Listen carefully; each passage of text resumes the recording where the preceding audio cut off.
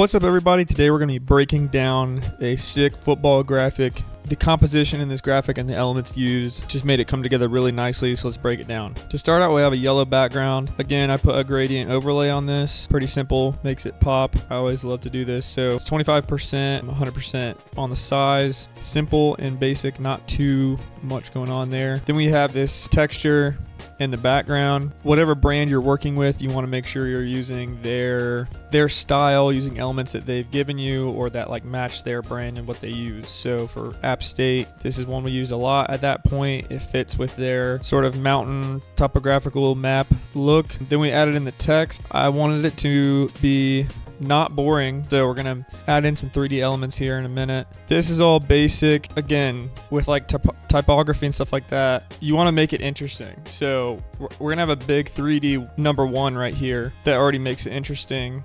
And then you have a big ST, so it'll read First Team All-American. But just make it more interesting than writing out First Team All-American just across the page or just like stacked. You know, you want to change up the sizing, put like the more important words bigger and bolder, and team is not necessarily the most important word, so we can make that read up and down, because like First and All-American are a little bit more important, so it's better for them to be, you know, more legible, while team just kind of fits into the box of the rest of the text. For his name, Stephen Jones Jr., I decided to go yellow. We had a couple different looks at this graphic, so at one point the background was white, but I decided to do yellow on yellow here and then just make his text have that same gradient overlay. So literally the only reason you can see this right now is because there's a bevel and a gradient overlay. So the gradient overlay makes it a different yellow than the background, because it goes from hot yellow to like more of a greenish yellow, and then the bevel is what gives it like the outline. So if that wasn't there, it would look like that, and if that wasn't there, you couldn't see it at all. So basically just putting those two things on it is what gives it the look. And then whatever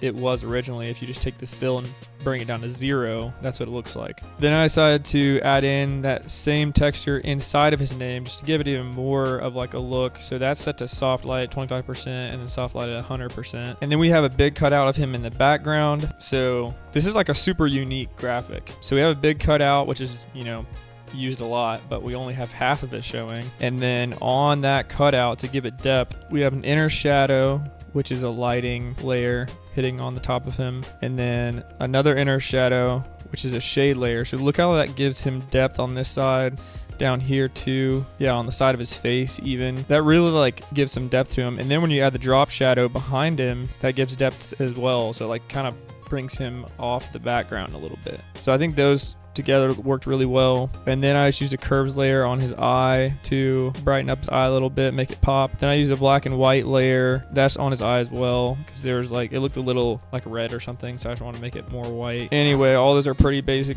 not super necessary. So this is the 3D one. I would recommend, if you've never worked in 3D, to start doing that one way or another. You can use AI stuff to make 3D things, but it's a little less reliable because you can't always get it to do exactly what you want it to do. I use Adobe Dimension for that. It's honestly not the greatest. I think at some point I'll probably change to something else, but I would recommend using something to start diving into the 3D world, because I think it's just going to get more and more important as time goes on. So I added a drop shadow to that, pretty basic, to like make that pop off the background, make it look like it's above everything else here. Then an exposure layer to brighten it up, so that already looks so much better. So that already just makes the typography and the composition just cooler than it would be if there was just a black one right here and it was just regular boring text. So try to do things like that with your text and whatnot. Make it interesting, make it easy to read, give it that like hierarchy, like so the first thing you see here is going to be the 1,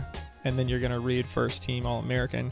It just makes it cooler than it would be. Down here we have a shadow at the bottom, and that's sort of just an ellipse with like one side brushed away, so that it looks like the lighting is coming from over here and it's like shining down this way. So that makes more sense when I put him on the paper. So I'm not sure if I put one under his other foot or not. It's got to be somewhere. But that is kind of how that works with like the shading. So if the light's coming from over here, it's going to hit this way, and then his foot is going to like make a shadow going this way. Maybe I deleted the other one on accident. So we'll just add another one in right there. I just duplicated it and moved it over. Easy enough. Oh, that's why I didn't do it, because I was going to block it. So then we have a triangle at the bottom, and this is in a group that has a inner shadow and a drop shadow on it. So if you take that away, it just doesn't look 3D. So if you add an inner shadow and drop shadow onto it, it looks 3D, and then it has like some shading behind it to give it the 3D look. And then we have the logo with a stroke on it to make it look like it's all a part of that same group. So that looks really nice together. Looks like it's like all one element, and it's all like a 3D element. So I love